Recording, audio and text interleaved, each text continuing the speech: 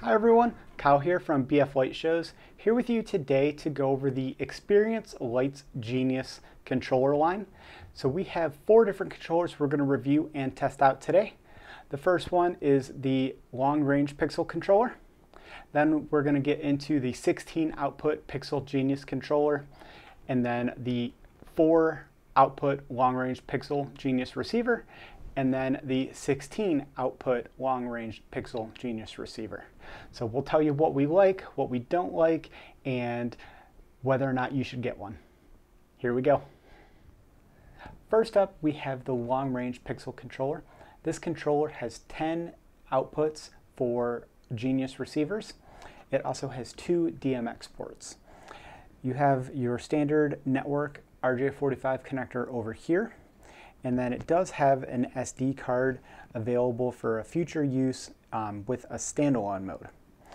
One thing that I don't like about the Genius controllers that I've already mentioned to the team and they're working on it is the SD card. If you lay this controller flat in a CG1500 box, it actually won't allow you access to the SD card. So you would have to unscrew the controller, lift it up, put the SD card in, and then screw it back down. So may not be a big deal, especially because that is not used right now. So you don't need to worry about it. But if you're planning on using the SD card in the future, then for now what I would do is put the board on some type of an angle. That way you still have the clearance. I can still get to the SD card slot and nothing will be impacted. I don't have to unscrew it, just ready to go. It has an OLED screen so you can see what the IP address is. And it does have a built-in test mode. So this controller is great if you need to set up a show with a lot of distance in between props. What you can do is you could put this somewhere centralized, and then you could run Ethernet cabling out of this controller to all of your long-range controllers. So you could have a 4-port, say on the left side of your yard, you could have another 4-port maybe in the middle, maybe the right side of your yard is really loaded down. You could hook up a couple of the 16 output controllers, and you have 32 over there. You have your 16 split between 2 different controllers on the left side, and now all of your controllers are centralized to where the props are located in your yard. So it makes it a little more convenient. You don't have to run super long pixel wires and things like that. You're just running Ethernet and a power wire. Next up, we have our 16 output long range Pixel Genius receiver. This board is really simple. You have your power input on your right side and left side, and this is connected to 12 volts. You have an input RJ45 connector and an output if you want to daisy chain them. And these have the new Genius controller connectors on them that allow you to basically push in with a screwdriver these little pins here, and you're going to slide in your pigtail, and then you're going to let go of the spring, and it is going to hold those wires nice and firm. So you don't have to worry about any connectors and screws having to screw in the connector and then click it in. These are just going to push in, and then you can basically forget about it. This board here essentially acts as 4 different 4-output long-range Pixel Genius receivers. So you have receiver 1, 2, 3, and 4. You could either have them running ports 17 through 21, 22, 24, and etc., or you could run them as smart receivers where they could be in A, B, C, and D mode. One thing that's nice about the Genius line of Pixel controllers is they will automatically recognize where they're at in line, so you don't have to worry about dip switches or anything like that. Termination switches, they are just going to automatically configure themselves and be ready to go. Next up, I have 2 of the 4-output long-range Pixel Genius receivers. I have these running in dumb mode, so I have the output from ports 17 through 23 connected, and then ports 24 through 27 over here. You can run these together if you want to use them in smart mode, and there is no SD card or anything that you have to worry about for these. They are pretty simple. They are going to plug in just like the 16 output long range. They do have a selector on them that you can utilize if you want to, but just like the 16 output, it will auto configure itself so it knows whether it is A, B, C, D, etc. So one issue I'd like to point out that I had with these, it was my fault, my mistake, but since I didn't know it, I'll make sure that I pass this along. So I had these configured like this. They are working. You can see the snowflakes to the side of me are working correctly. But if I disconnect this and I use the input from the first smart receiver and I connect to the output and then to the input of the other one, these are now running in smart mode, but they are configured in dumb mode. So you can see the flake next to me is no longer doing what it's supposed to be doing. My matrix behind me and this part is still doing what it's supposed to be doing. So the first output is not affected. But the second one on the second board is not doing what it's supposed to be doing. So just be aware, if you are trying to run these in dumb mode, then you need to run 2 Ethernet wires to each of them. They cannot be daisy chained.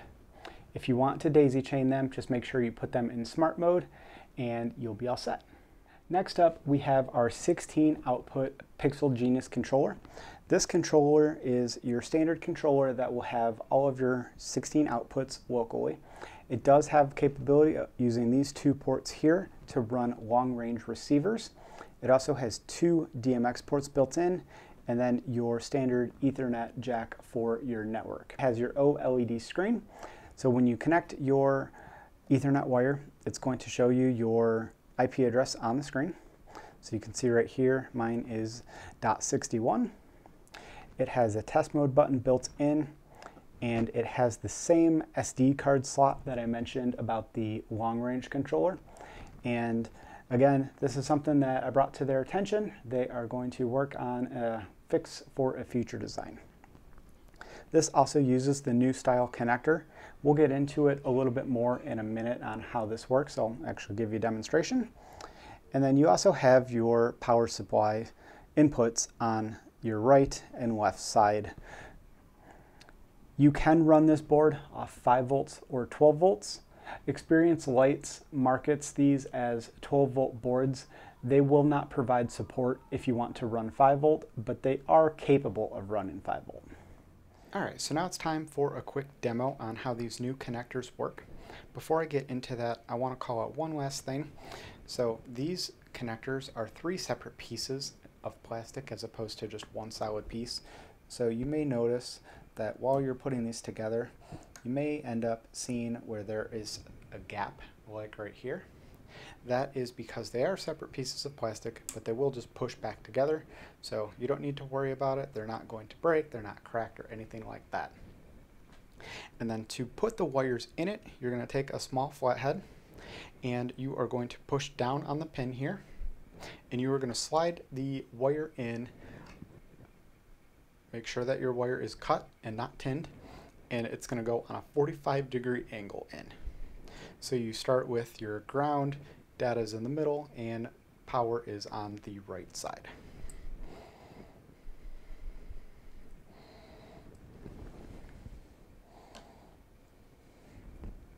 There's a little groove on the top of the connector. Go ahead and you can slide in your wire, and then once you're done, it will be nice and snug. Go ahead and you can just repeat the process.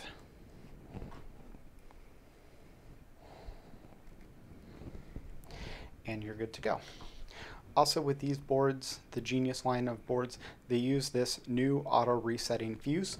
So if you were to create a short or have a problem, the circuit will still get tripped, but you don't have to actually pull anything off and replace it. Just disconnect it and reconnect it and you will be all set. So last up, I'm going to show you guys the user interface on the computer and we'll go over final thoughts. So if you load up the user interface from your phone, you'll notice that the output tab is missing. That is by design because it is not optimized for mobile. So you can see it's just not here. If you are in your front yard or in the field somewhere, just be aware you won't be able to access the outputs from your phone. You'll need a laptop. So we'll jump over to the computer and you'll be able to see the Outputs tab, and then we'll wrap this up. Once you type in the IP address of the controller shown on the OLED screen, you'll be brought to a menu that looks like this. From here, you can download a configuration file or upload one if you have multiple controllers or need to make some changes and you want to save the files. You have your input, output, current monitoring, network, and you can update the board from here. Your input will allow you to select the operating mode, whether or not you want to use DDP, E131, or ArtNet.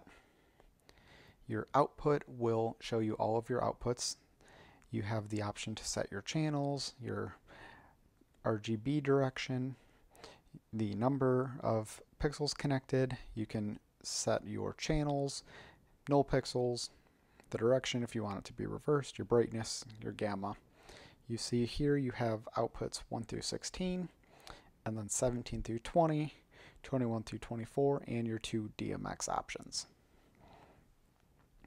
You can also download this Quick Start Beta. This is basically a configuration already configured inside Xlights that will allow you to have a sequence and the whole controller all set up, ready to go, so you can see exactly how to do it. Pretty cool feature. I use that to first set up the board and kind of figure everything out. You also have test mode over here, and they have a couple of new test modes built into their board that utilize WLED, so you can add some sparkles and you can add some other cool things that some of the other controllers don't have. You can also come over to current monitoring. This will read the amount of current from the controller and estimate how many pixels are being used and what the draw of those are. If you are using 5 volt with power injection, this feature will not work. That is one of the reasons Experience Lights will not provide support for 5 volt pixels. So just be aware, if you're using 5 volt or doing power injection, you aren't going to be able to get accurate counts or measurements from this. You can come over to network over here. You can set whether or not you want to use a static IP or if you want to use DHCP. And then lastly, you have your update tab. Lee and David have a great video on how to update this controller, so if you want to know how to update it, follow that video. But this is the general web interface for the Genius Pixel line of controllers. So we use these controllers to power our float in the Santaland Parade in 2022, and we are powering up a few different props: the EFL Snowman, Gilbert Engineering Grinch, North Pole sign, the NSR trees. In this box, you can see we're using the 16-port controller running off of 12 volts. And in this box, we have the 2 4-port that are running off 5 volts.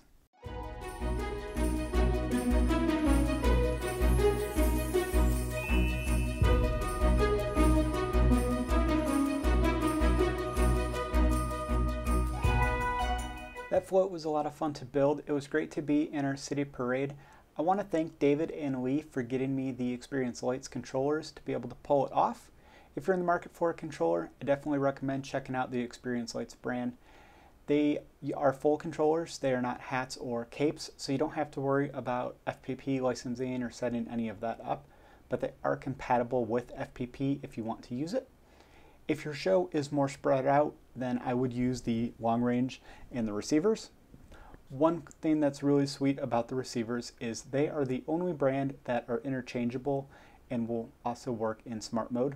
So you can use a Culp, you can use Falcon, Wally's, it really doesn't matter, and you're still able to keep the Experience Lights Genius receivers in smart mode. If your show is more condensed into a small area, then I would go with the 16 output controller. Again, I want to thank David and Lee for sending me this gear to test out and review. If you guys have any questions, feel free to send me a message or message the Experience Lights team. If you haven't subscribed to our channel, go ahead and do so you can see all our new videos. Thanks again, and we'll see you soon.